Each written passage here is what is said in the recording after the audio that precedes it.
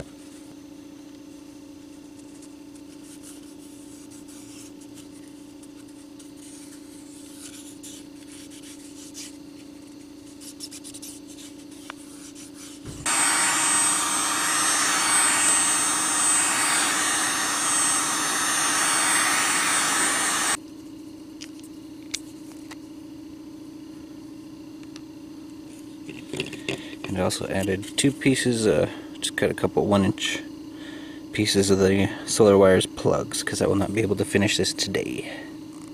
It's gonna rain soon.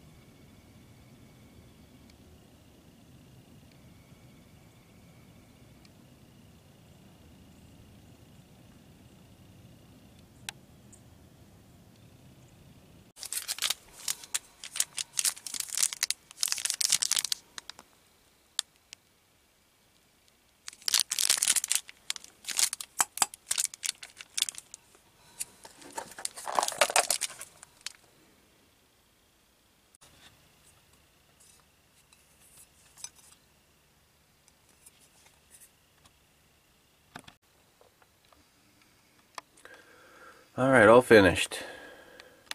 Already loving it.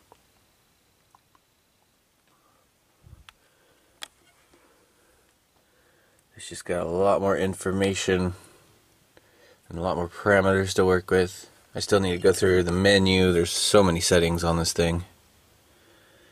Also, this thing records all the data and can be pulled onto a laptop or something, which is really cool. Added in another switch. I went up to Lowe's and got something a little beefier. Last switch I had got the plastic lever on it, got broke off, and it's just a little cheaper. Kind of, it's a metal lever on there. It'll be less likely to get broken.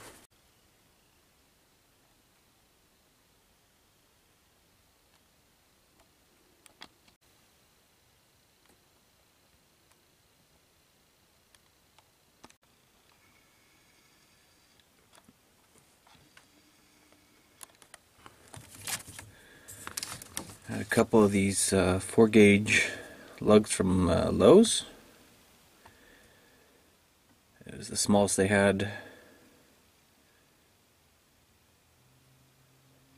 No, these were 6-gauge lugs. The bigger ones were 4-gauge.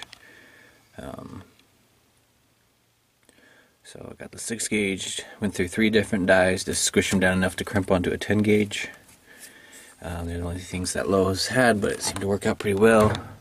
I'll decide to drill out the hole to make it fit over these bolts.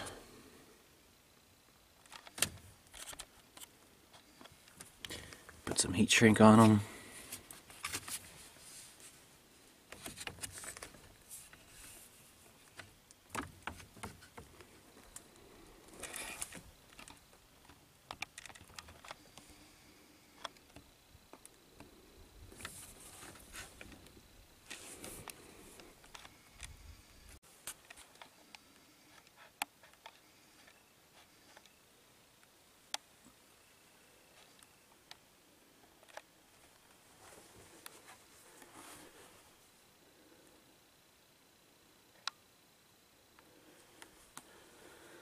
So lots to learn on this new controller.